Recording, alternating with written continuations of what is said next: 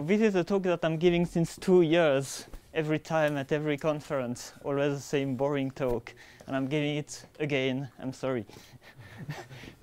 The point is that, well, I'm here describing a technique called software transactional memory that I will not describe actually, because it's, well, what I want to describe is what is the benefit, what people like you can use it for. I will not go into the details of how it actually works in detail. Well, this has been a lot of work to do, etc. I think by now we are well, like last month we threw everything away and started again, but this time it will be the right one, etc. But the general idea of the talk still applies. So the problem is kind of, I mean, it's the global interpreter lock in Python. The problem is most computers nowadays have multiple CPUs. Well, how do you use multiple CPUs in a program? We don't know. Well, we do actually. You use other languages like C, C++, Java, .NET. Actually, the list is long. The list, I should also mention, the list includes Jython that runs on Java and Iron Python that runs on .NET. These are two languages. I mean, there are Python languages, but they don't have a global interpreter lock. So it's the two versions of Python that actually let you run a multi-threaded program using multiple cores. But then, well, why? The standard Python, which is CPython, and PyPy as well, actually don't have any story for this. Well, by which I mean yes, you can write a program that use threads, a threading module, and well, it will feel as if you have multiple threads. But that's not actually, well, you can't actually use multiple threads, I mean, to do any CPU-intensive computation. You can use threads in other ways, like you actually have a thread that is most of the time blocked on a system call to wait for a socket or do things. That's fine, But well, if you have a problem that actually has a, well, where you actually need to use all cycles of multiple cores, then you are in trouble. I mean, there are actually alternatives. I don't know, the multiprocessing module, for example, is in the standard library. It's, well, you have some fine alternatives, like if you want a simple web server, well, you just run it 4 times in 4 different processes and works fine if the logic behind the web server is simple enough. You have alternatives that I would rather classify as completely horrible, like the mentioned multiprocessing module. That's a personal opinion. So let's look a bit more at the global interpreter lock. It's, well, it basically ensures that every single bytecode of your Python program is executed atomically. So, well, this is something that has, well, I mean, it looks like a complete internal detail, and to some extent it is. As in, this is so because in CPython, well, it allows people writing CPython to not have to care about correct locking everywhere. Instead, they have just this single lock, and simplifies the CPython implementation a lot. Okay, now I want to contrast this with transactional memory. What is transactional memory? Well, first, it's recent research, as in only roughly the past 10 years, it was brought forward and is actively researched.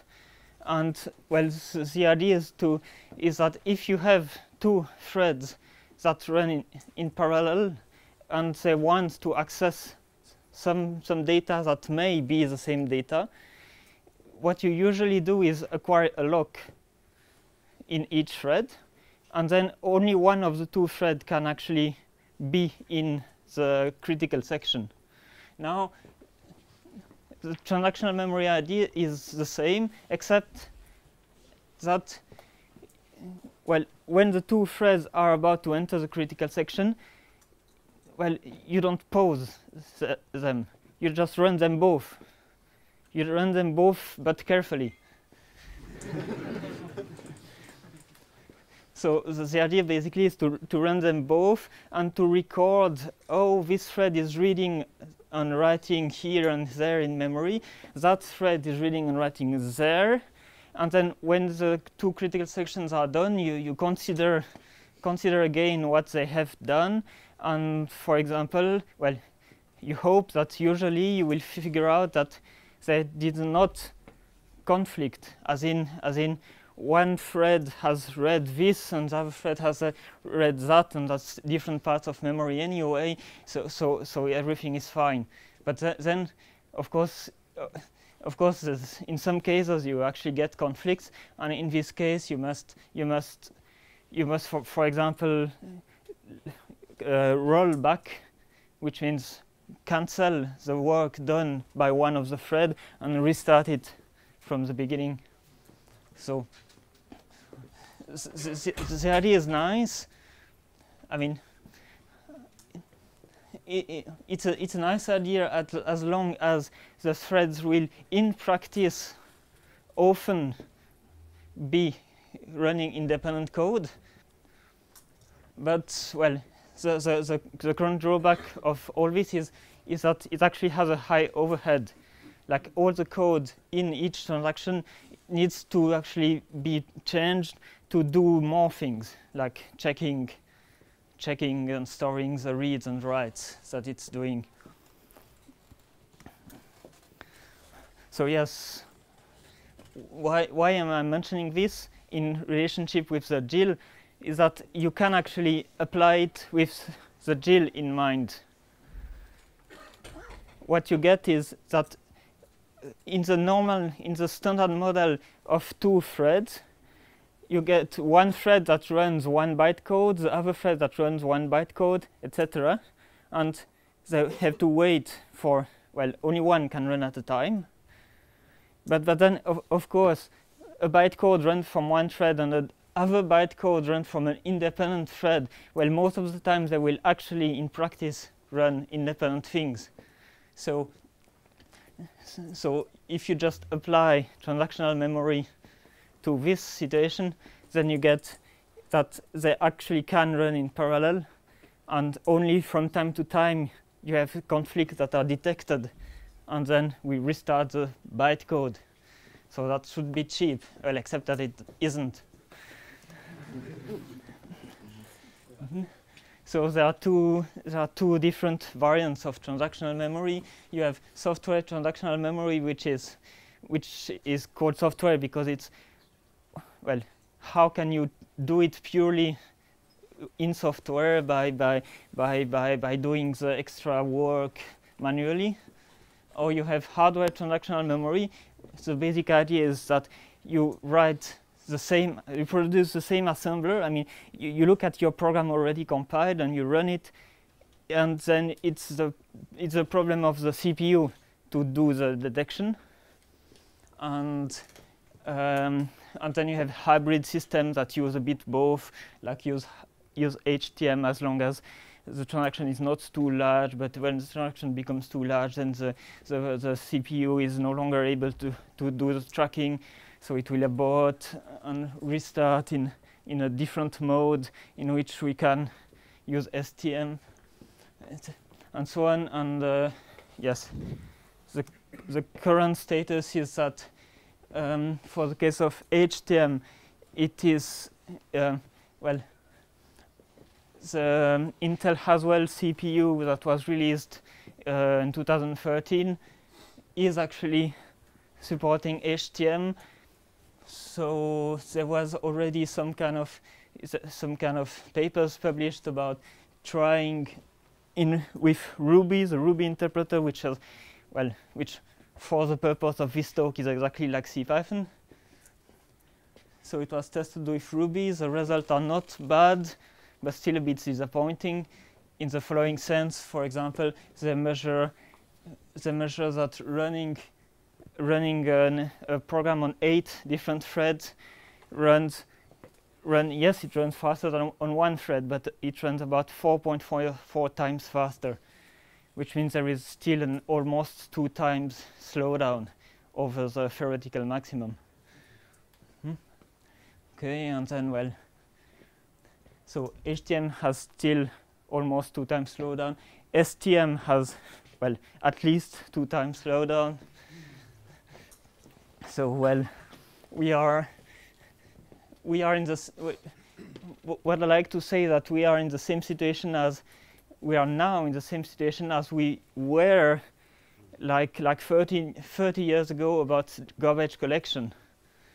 I mean, automatic garbage collection sounded very strange and the thing that has a huge overhead on your program. Well, it actually took a while, but nowadays we have garbage collectors that are relatively simple and that use clever techniques. But it actually took a while to develop these techniques.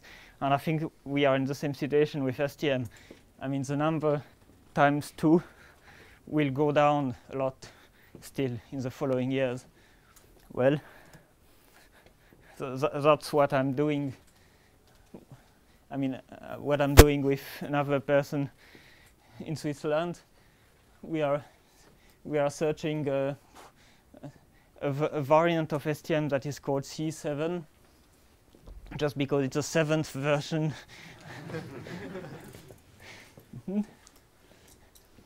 Yes, we hope to get down at much less than 2 times now.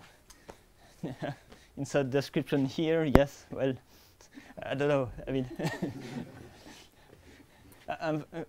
yes. Yes, I mean, talk to me or reads what we publish or well, it's far too big for this talk. Sorry.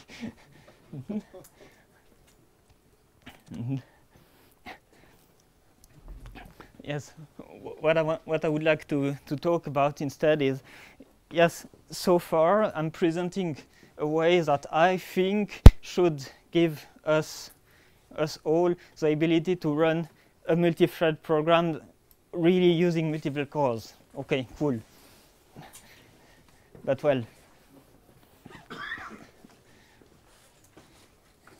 what I'm now presenting is a way that builds on top of this feature. What if, I mean, the basic idea of the global interpreter lock is every bytecode is atomic. Okay, what is a bytecode? I mean, a bytecode is not a very useful measure for normal Python programmers. How about, well, what if we had the ability to say,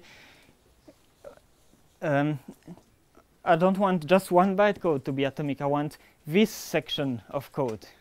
Like these 2 lines, for example, the line that is going to read the global variable, add 1 and write it back into the same global variable.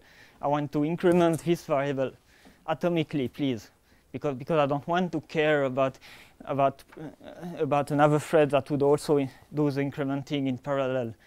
And I don't want to worry about locks around my variable.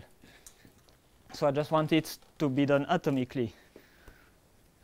So what I'm suggesting is that it's actually very easy to extend Python, the language, CPython, for example, with an atomic object that you use like this. You say with atomic, and then you write, well, you write 2 lines of code or 10,000 lines of code.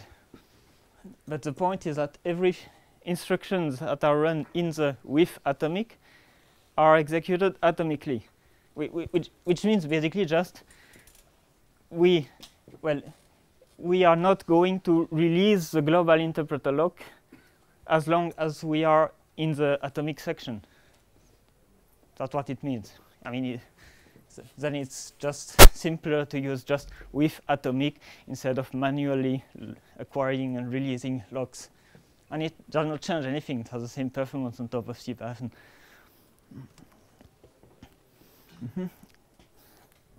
Okay, so the idea now you can see why I'm pushing this idea is that well, with STM or HTM, you had one bytecode run after another because of the global interpreter lock, and then they would actually run in parallel optimistically. So here the idea is just the same, except that the atomic section is longer than just one bytecode. It is as long as defined by the user. So in the end we run larger atomic section, well, in theory one after the other, but in practice in parallel.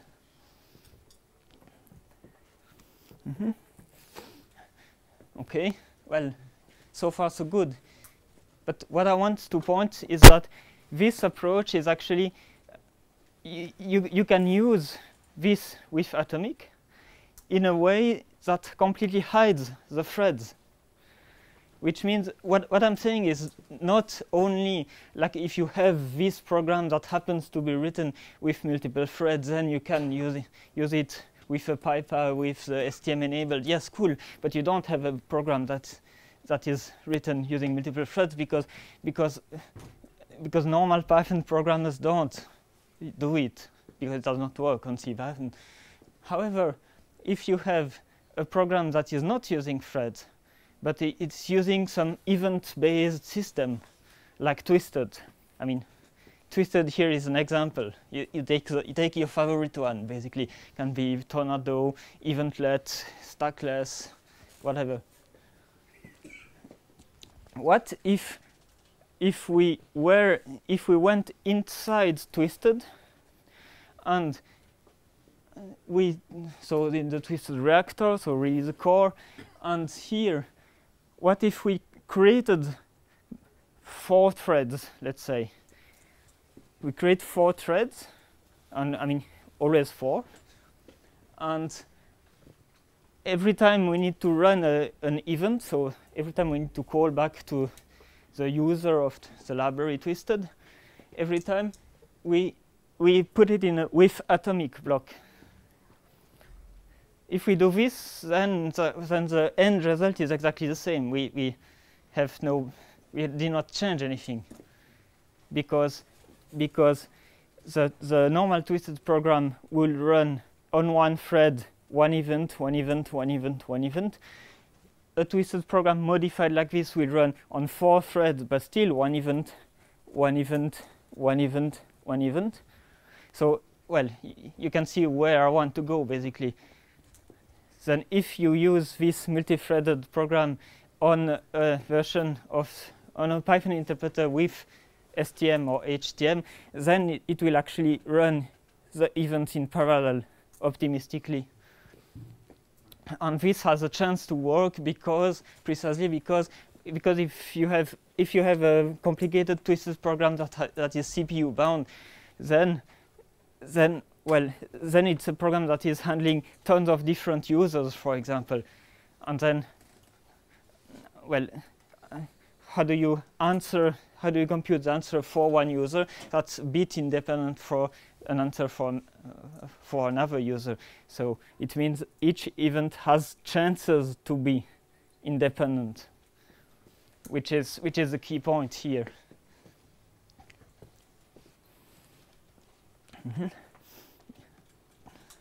Yes, that's the line I want to push, basically.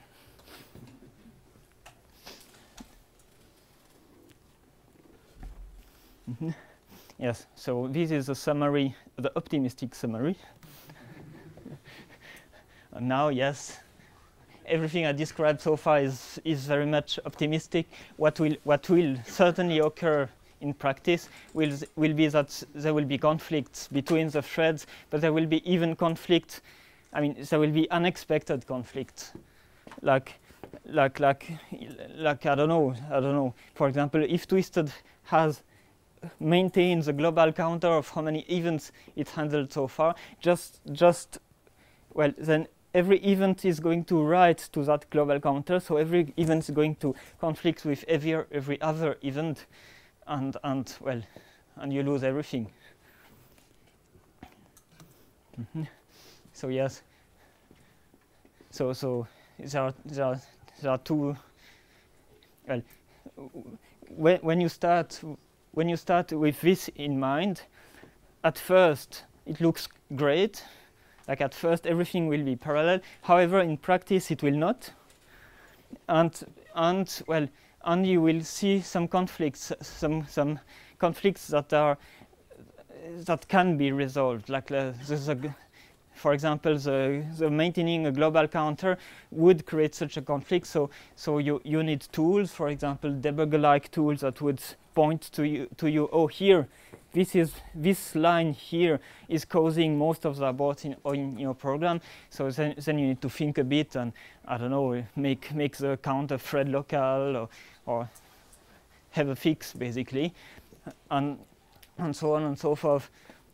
So there are fixes for you to do. There are fixes for us to do in the sense we need we need to fix Twisted, for example, internally for these issues of conflict. We need to think probably a bit more deep, even if the dictionary standard type of Python. I mean, it's possible to improve it. Like if you have one thread that writes in a dictionary but writes one key, and another thread that writes in the same dictionary but writes another key, then that's not really a conflict, etc. So it's all work pending, basically. The point is that, well, the point of this approach is that, well, first you don't have to worry about threads and locks and everything, but the real point is that your program is always correct. I mean, as correct as it was when running one thread, obviously. The program is always correct, and then you need to work a bit to fix the conflicts, which means if you don't, it's not going to be faster. But if you work a bit, then it's going to be faster. And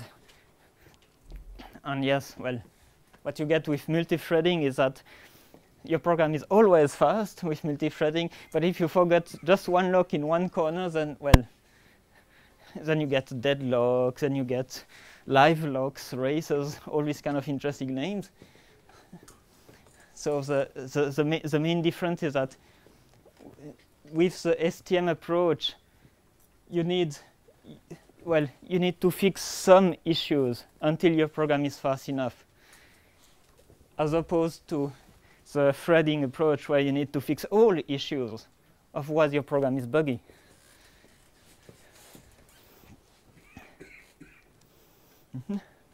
Yes.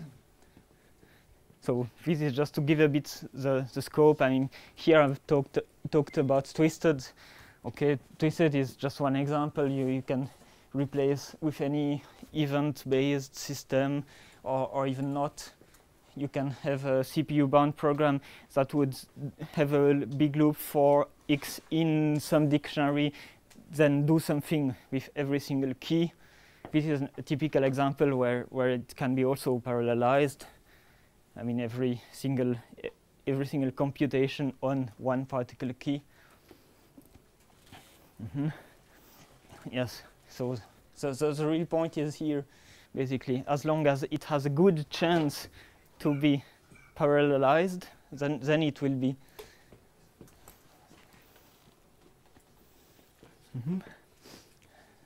So yes.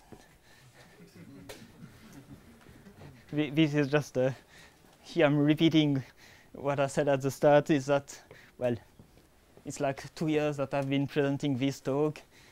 Well, there is a risk it will not work in the end, but I bet it will. Yes, and the current status is that the C7 approach, STM C7, is really looking good, but then it's, well, it's looking very good, but it's only going to work on 64-bit Linux systems because it's using a special system call that exists only on Linux. Yeah, remap file pages. Who knows the system called remap file pages? 0. Impressive. Yes. Yes. Questions. I mean, maybe.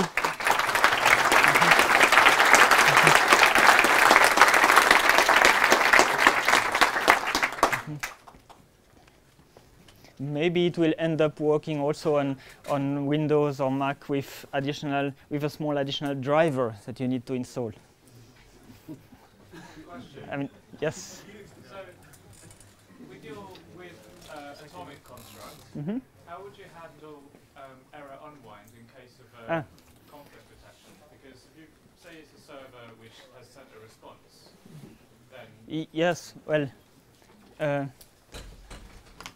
I mean, with atomic is really atomic, and it means if you get a conflict, then you restart the execution, and it should be completely transparent to the user.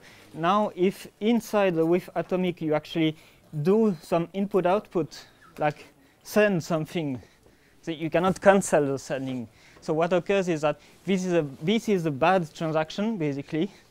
It becomes inevitable, which means unavoidable, which means that, well, there is at least, well, it means it guarantees the success of this transaction, which is a state that only one on your parallel on your n transaction running now can be in. But if you started both blocks, if you started both blocks, you've got two threads, both prevented the same with atomic section. Okay, and then they're both underway, and one of them does this unavoidable I/O. Okay, what do you do with the other one? Do you immediately restart? No, you run it still in the hope that it's not going to do input-output. Then you can, well, if it's really doing also input-output, then you have a problem. Then you need to suspend the other thread. Oh, I see. So you're capable of trapping the I/O on the second one? Yes. Right, yes, exactly. Yes. So there was someone sorry. Can you give an idea about the previous 6 versions and what well, the current most developed version is just too complex, basically. It's a version in which every single object manipulated by the interpreter, every single object can be in a number of states that, I don't know, there are 14 different flags on each object, just to give you an idea. They can be private, protected, public, depending on how much published there are. And then you get several copies of the objects, and then you must carefully, oh, but here I'm finding a pointer, but it's not a pointer to the latest version, I need to follow. Yes, it was an idea basically optimized for the common case of you have the objects that the thread modify have been created just now, or the thread is accessing global objects but only for reading. But as soon as you have one object that is not fitting into this model, then performance is terrible. Do you think you have some results with the C7? When? When? In the next few months. Yes. I'm curious, how do you test that it works? I mean, I suppose you have to, I don't know, intercept all the 6 calls or to. Yes. From that point of view, we are using the infrastructure in PyPy, because PyPy is written in R Python, So it means doing a syscall from the interpreter means really going one special way. I mean, we need to write special R-Python code to mean now please call this external C function. So this is the place where we just say, oh, and by the way, turn the transaction inevitable. I mean, it's kind of easy. If it's equivalent, you can find out there if the behavior is equivalent to the one without the STM. Yes. I mean, yes. It's another test of another test that it works is just that, well,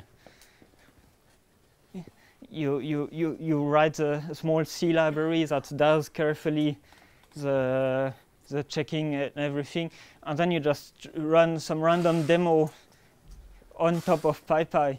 This is going to test all possible levels. It's yes, kind of the bad approach for unit testing. Yes, I know, but we also have some unit tests. What happens to native code if you CFFI call that? Does it get STM still? Yes. Well, what happens to native code? The general answer is that around a call to a native code, there is already code. There is release the GIL and reacquire the GIL. So you assume that so native code test is locking rate? Yes. Basically, it's a very easy change in the interpreter. Where the interpreter would release the GIL, you end the transaction. And when it reacquires the GIL, you start the next transaction. Okay, thank you.